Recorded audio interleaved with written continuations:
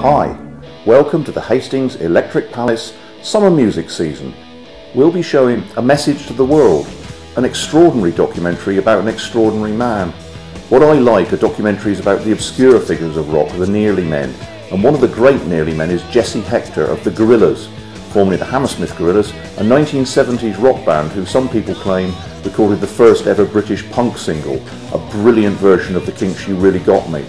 Jesse Hector's life since then has been one of avoiding fame, not being in the limelight, and having an extraordinary, unusual lifestyle. When he was recently interviewed by Uncut magazine, he had to take time off from running his cleaning firm. He's one of the real mavericks, one of the real true cult rockers of all time. And A Message to the World is his story, and it is totally worth coming to see.